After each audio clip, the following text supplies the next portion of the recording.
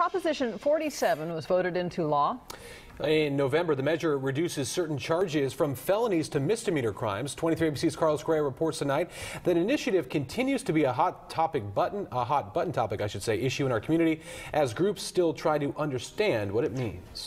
Juan Avila is the Director of Operations for Garden Pathways. It's a group working with people facing many challenges, including incarceration. We create a great environment where we help the individual go through a life journey of transformation. And with the passage of Proposition 47, many clients will now have a better chance in finding employment and advancing into education. Individuals are ready to make a change. They paid their debt to society, and this opens up the opportunity for them to become employed, become self-sufficient, and provide for their families. Under the proposition, roughly 900 inmates currently under custody in Kern County will be eligible for resentencing, but it doesn't necessarily mean they will be automatically released from custody. We have a big programming philosophy that's operating within our detention facilities, in which AB 109 was the impetus for.